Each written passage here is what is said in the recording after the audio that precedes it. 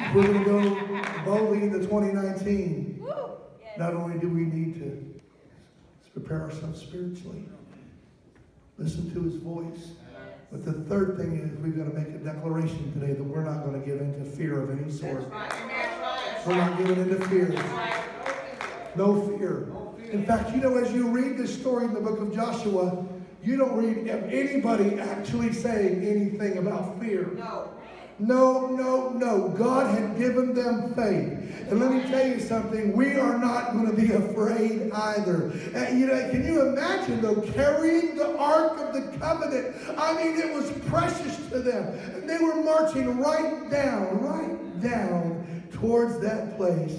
And, if they'd have just looked at that through natural eyes, it would have been easy for them to have feared. But the scripture says that in Joshua chapter 3, it says, verse 14, it says, as those who bore the ark came to the Jordan, and the feet of the priests who bore the ark dipped in the edge of the water, goes on to say that God divided the waters. Amen? And let me tell you something, God is not the author of fear. I've been in ministry for many years, and I will tell you, there have been days I've looked at things and fear has crept into my spirit, right?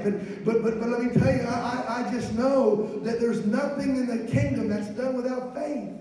We've got to have faith. We've got to believe. And we have to remember that the same God who divided the Jordan, who knocked down the walls of Jericho, is our God today. And you may have to deal with fear, but let me tell you something. You need to believe the Lord. I want to ask you a question today, every one of you. If you knew that whatever you wanted to do for God in 2019, if you knew that you could not fail, that there is no way that you could fail, that God would provide everything that you needed, what is it that you personally would attempt to do for God? That's a big question. I've asked that question in groups of people, and it's astounding, the dreams in the hearts of God's people. That's right. What stops us from doing those things? Fear. Fear. We're afraid of failure. We're afraid of the time commitment. We're afraid it might not work out and we might get ridiculed. And let me tell you, Satan is the author of fear. False evidence appearing real.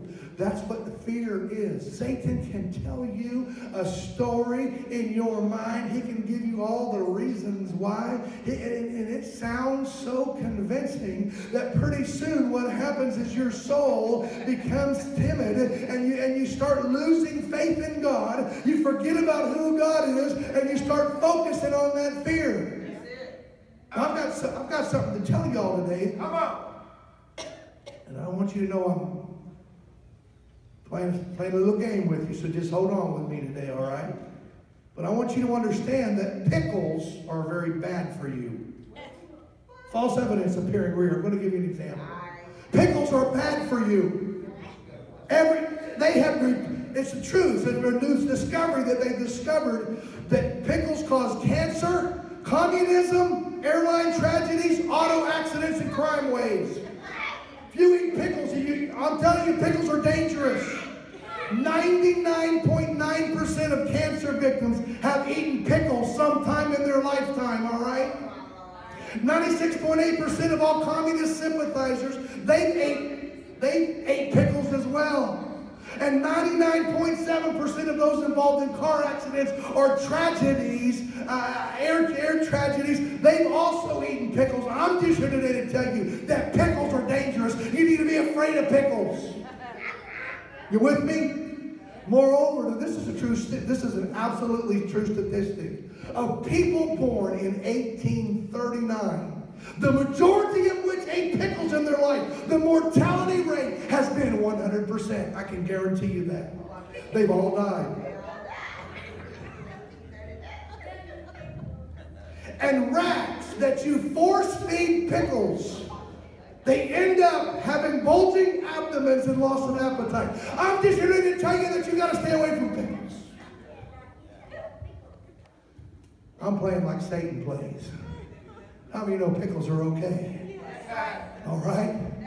Probably shouldn't eat too many of them, but an occasional pickle is good for you. Am I right?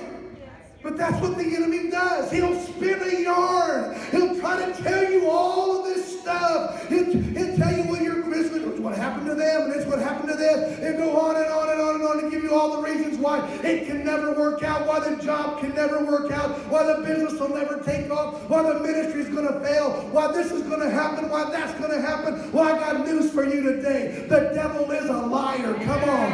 Amen. It's time we stand up and believe the Lord. And it's time we make a declaration that we will not give in to any fear. That's right. No fear. No fear. You know, if you search no fear on the internet for an image, you get all these cool, I guess there's some kind of a deal about no fear. I don't really know what that is. A hat or I don't know what it is. They've taken the God stuff and used it for the enemies, what I say. Because no fear belongs to the people of God, first of all. Hello? We got to have no fear in our life.